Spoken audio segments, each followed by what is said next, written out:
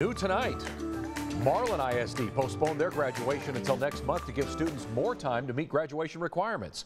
The district is holding a mandatory meeting with parents in just a few minutes to discuss what needs to happen next. 6 News reporter Nicole Sheeran is in Marlin right now in Falls County. Nicole, you've been speaking with the district superintendent, and what's going on here?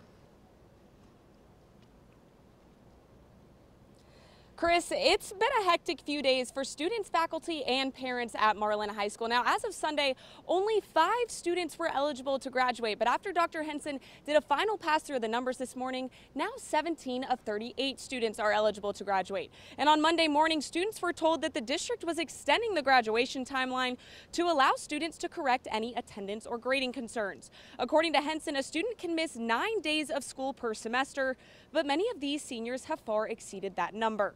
This concern has been monitored throughout the year, and opportunities for attendance makeup and credit recovery have been offered, but issues continued.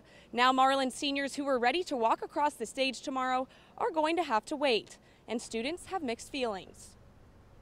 There is a small group that truly understands and would appreciate the opportunity to graduate with their entire class. But then on the other side, there are some students and some parents who are really looking forward to the graduation on this Thursday due to the fact that there are events planned. You have family coming in, there are actual parties planned. But as a school district, we really want to make sure that we're making the best decision in the interest of all children, but more importantly, we want to be in compliance with all requirements for graduation outlined by the state.